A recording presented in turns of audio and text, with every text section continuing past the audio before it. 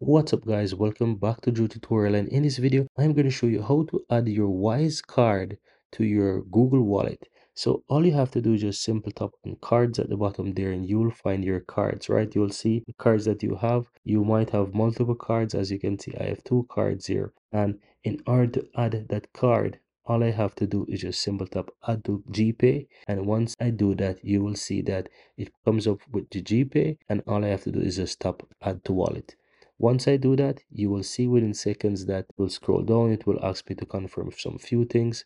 And all I have to do is just simply tap on continue, and it will go ahead and check the eligibility. And I just need to scroll down, click and accept.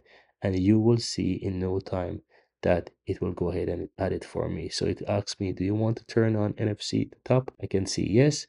And as you can see, it's added there, and I can choose to add a pass or whatever. So this is how you go ahead and add it, guys. Now if I go ahead and I close out of this, you can see it says ready to spend, and I can just simple tap on got it. And all I have to do now is just go ahead and open up my GPay. Let me go ahead and open up the wallet, and you can see immediately that the card is added there. And that's it, guys. Very easy and very simple.